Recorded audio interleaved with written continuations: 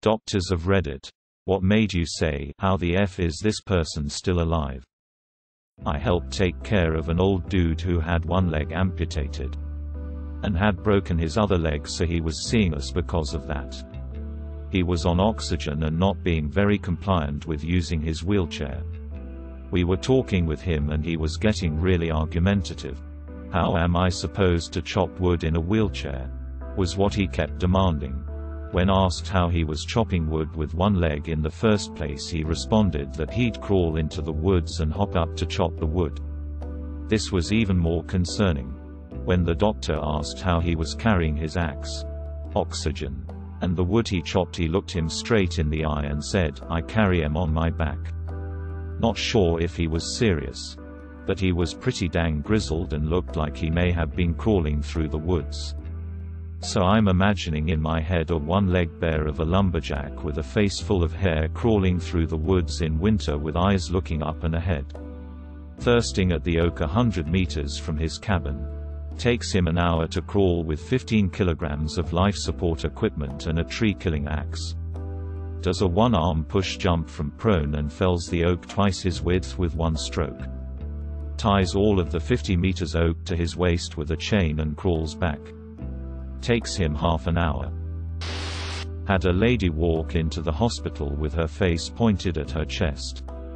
Her C1 vertebra had somehow fallen off C2, with her spinal cord delicately draped across the odontoid process. No damage to anything. Repaired with slow traction and a halo for a little while. Still baffles my mind 5 years later. A guy the first know with cancer smokes 2 packs a day and drinks a fifth of Fireball every day. He lives in a trailer so dirty there is a half-inch of dirt according to his wife's mother. He recovered from surgeries in that trailer. Eventually we got word he was quitting chemo and was just going to accept death. 5 years ago he was given 2 months to live. He is now completely cancer-free. Life is just weird sometimes. Young girl driving a car gets T-boned on the passenger side by an Ultima going at least 70 miles per hour. Her car looks like it was hit by an IED, so we assumed she was deceased upon arrival when the other crew on scene said our focus was extricating the people in the Ultima. Girl driving was completely unhurt. Buy a Volvo. This is why the Car Talk guys would always recommend a Volvo to any caller asking about what car to get their teenager. Not a doctor. A classmate of mine in HS was out snowmobiling in the middle of the night. He was going about 50 miles per hour down a trail.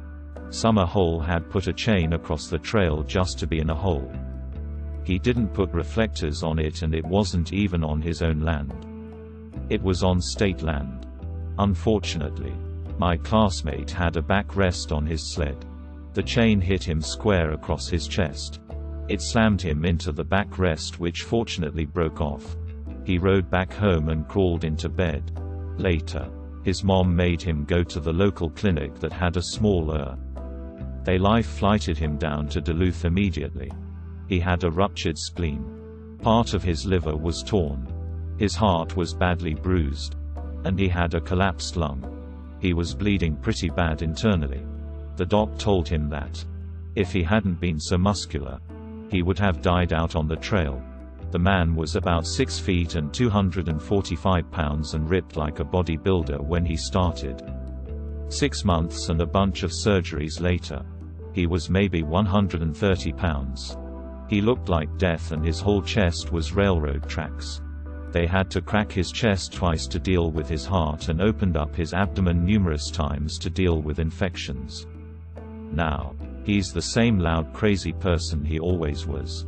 A successful business owner with a wife and kids. Everyone thought he was going to die, including the doctors. But he pulled through. One of my prior patients is a roofer who lived a very full life of drinking, women, and whatever. He was infected with all sorts of diseases, and was cirrhotic and didn't really care about his health at all. He was ghostly thin and weighed 110 pounds on a 6-foot frame, which included 20 pounds of ascites in his abdomen. He was angry and didn't listen to anyone. refusing therapy most of the time. I met him first in the ICU, where he had full-blown end-stage liver disease, hepatorenal syndrome, unexplained lymph nodes all over his body, variceal hemorrhage, Kaposi's sarcoma, and spontaneous bacterial peritonitis. Prognosis of in-hospital death was greater than 90% even with therapy. I was involved in his care for about 2 weeks, and again he refused every therapy that his primary physicians suggested. I was surprised he lasted the 2 weeks. Finally, he was so fed up of the noisiness in the ICU that he requested transfer to palliative care, and was eventually sent to a hospice for patients with advanced HIV to live out his remaining few days. 1 year later, I get a call from the hospice requesting a follow-up appointment for him. I was shocked that he was still alive and asked if I could talk to him. He was all better. Turns out he had the hots for his nurse in the hospice and did everything she asked in order to please her, including taking his medications for the first time. She had slowly nursed him back to health, convinced him to restart HIV meds, put him on a low-salt diet for his liver disease, and then eventually got him up and mobile. He spent another 6 months in a rehabilitation facility, then went back to work.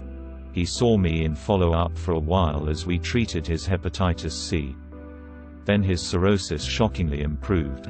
After a couple of years he moved away to another place to start a construction company and became rather successful financially, and remains abstinent on his former vices. He's the only person that I've seen come back from death.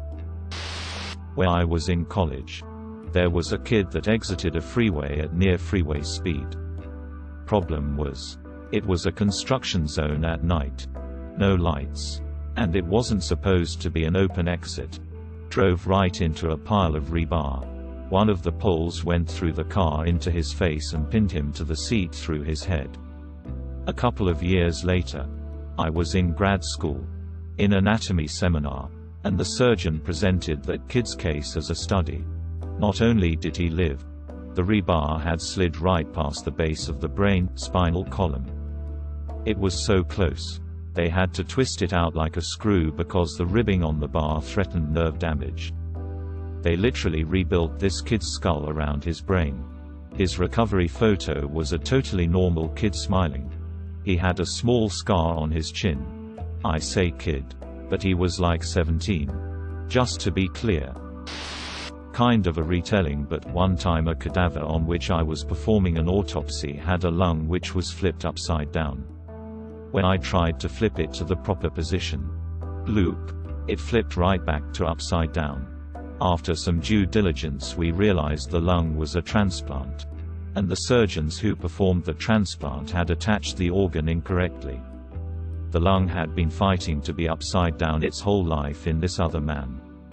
After 15 or so years, the man eventually moved in a way that allowed it to flip over, resulting in his death. Older woman called 911 for chest pain. Her vital signs were SH and she had the look that anyone who's ever seen a patient about to die will recognize instantly. Her EKG suggested multiple blockages in her coronary arteries, and we had to put her on a ventilator shortly after she got to the ER because she deteriorated so quickly. Cath lab confirmed the EKG findings, complete blockage of one artery and 99% blockage of 2 other major arteries. Unfortunately, it was too extensive to resolve with PCI, so the only option was to fly her to the university hospital in the city for an emergent triple bypass. It turned out that she'd had multiple episodes like this, but not quite as severe, over the last 6 months, and had refused bypass surgery not once, not twice, but 3 times in favor of a Mediterranean diet. Well, at this point she didn't have much say anymore and family agreed. So off to the OR she went. I took care of her again about 4 months later and she actually seemed to have made a remarkable recovery. You know those big 16 to 18-inch kitchen knives that everyone has? Had a lady come in with one sticking sideways out of her neck, handle on the left side and top sticking out the right. She went to OR, where they removed the knife in one of the most tense, clenched moments in history. Minimal bleeding. Apparently the knife split right between her major blood vessels and airway. Was lying right against them. Didn't scratch him. Absolutely incredible. Work in a hospital. A guy showed up who had burst a tire going 180 km/h and flipped his car multiple times. His car was a write-off. The only injuries he got were a few scratches and a bruise. I'm not a doctor, but I was diagnosed with Addison's at age 13 or so. Was just generally feeling lethargic, vomiting, dizzy. Mom calls the hospital with symptoms and they said if I had all three at the same time to come in to be safe.